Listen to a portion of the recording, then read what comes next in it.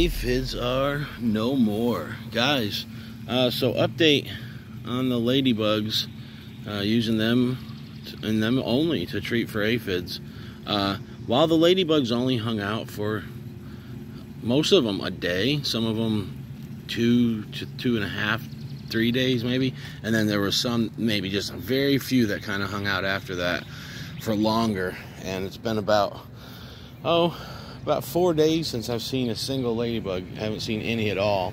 On these plants, I have not seen any wasps hovering about, but on some of my other ones, I have. So I think, which is good, because when you see the wasps kind of patrolling on a regular basis, I'll tell you what, I've never seen aphids when I've seen wasps on a regular basis. So, all right, and you guys remember my lemon ghostly jalapenos. These are beautiful plants. They're flowering. You see, they're starting to flower, but there's not a single sign of an aphid anywhere. So all I did, let's go back to this, how to get rid of aphids, treating for aphids. You can watch my other videos. I suggest you do that, but I'll just tell you in this one, if you're somebody that, I don't know, just kind of scouring the internet and you don't feel like watching my other ones. So basically, what I did was I started noticing them early because I was paying attention, and I would, come out. I remember, one of these plants, I don't remember which one it was. I got like 8 or 9 off it. What I did was I lifted up the leaf and I said, oh no, and there was a couple aphids there, and I kind of like grabbed them with my finger, get my finger wet, and I squished them against the brick wall.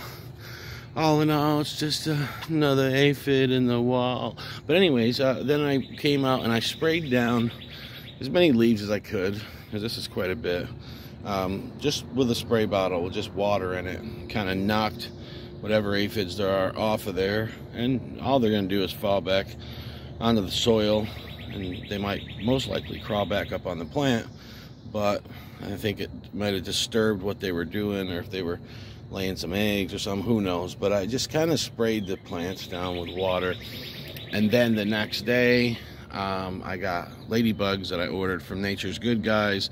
They were only like 10 bucks or 750, but you have to pay shipping on them. And I got some flowering. My New Mex lemon spice jalapeno plants got some nice flowers, dog. Yeah, there's some flowers going on here. See? So with that being said, then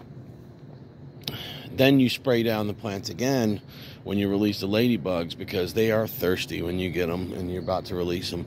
So you spray water and they'll go right for the water, and they'll drink and they'll hang out for a little bit. Do it at nighttime if you're going to release ladybugs, because they'll be, right before dark, they'll be focused on that water. And then once they're done drinking that water, they are going to go start looking for something to eat. And they're going to find themselves a nice little snack, and then, they're not going to go flying off in the dark. They'll wait until the next day. And so the next day I was careful. I tried to water them, but if you look, you see some of my plants, there's a little bottle cap like that. I actually did put bottle caps in some of the pots filled with water, because I knew the leaves, that water would dry out and evaporate within an hour or two. So tried to keep a little water near where they were going to be. And yeah, that's just the end result. Ladybugs do work, and I am glad, man, because I don't want to use any chemicals on my plants. But these plants just got too much, not too much. They just got hit with a lot of rain. So if you see some of the leaves are kind of getting crinkly. Like they didn't look like that last week, but it's because just a lot of water all at once. Then what'll happen is the heat will hit them and they'll dry out. But yeah, we got like 5 days straight of rain, which is awesome. They love rainwater. And then I didn't have to waste my time watering them. And also, you just the overcast just helps them grow so much. And so yesterday was the first day without any rain or any overcast. They just got straight sun, and they blew up.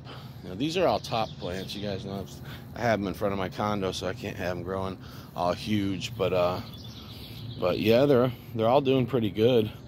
And let me show you the other plants. Alrighty, guys. So some of the other plants. So, anyways, like I was saying, no aphids. I just inspected everything over here. But what we are still seeing is a problem with slugs.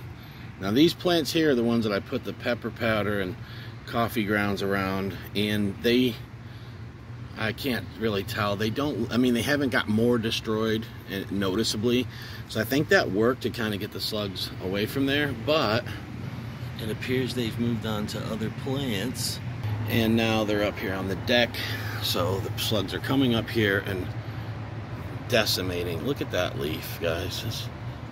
Look at how much they chewed up that leaf.